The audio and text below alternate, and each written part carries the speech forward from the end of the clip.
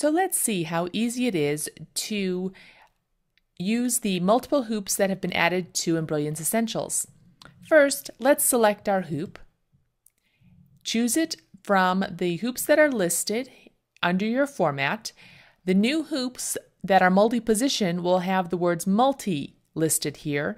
If you do not see them and you have installed the latest version, click on the defaults and this will reload all of your hoops.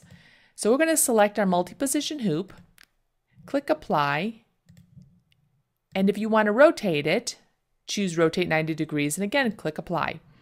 So now we have our hoop displayed on screen. This is the entire hoop border shown with the two individual sections. We can treat it just like you would any other hoop in the program. So let's add a design. I'm going to go to the Open and go to my design files and choose design.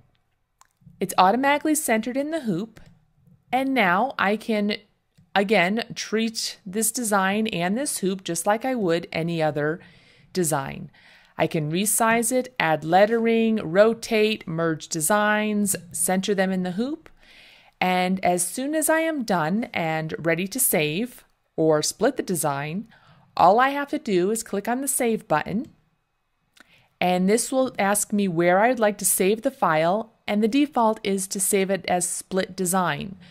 We'll keep the default name, click Save, and that's it.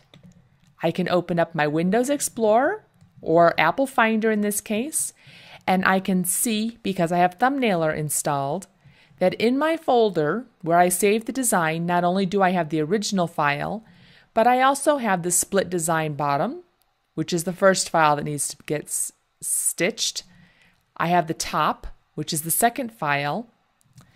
I have the working file, which is shown here, which allows me to edit the design in the future.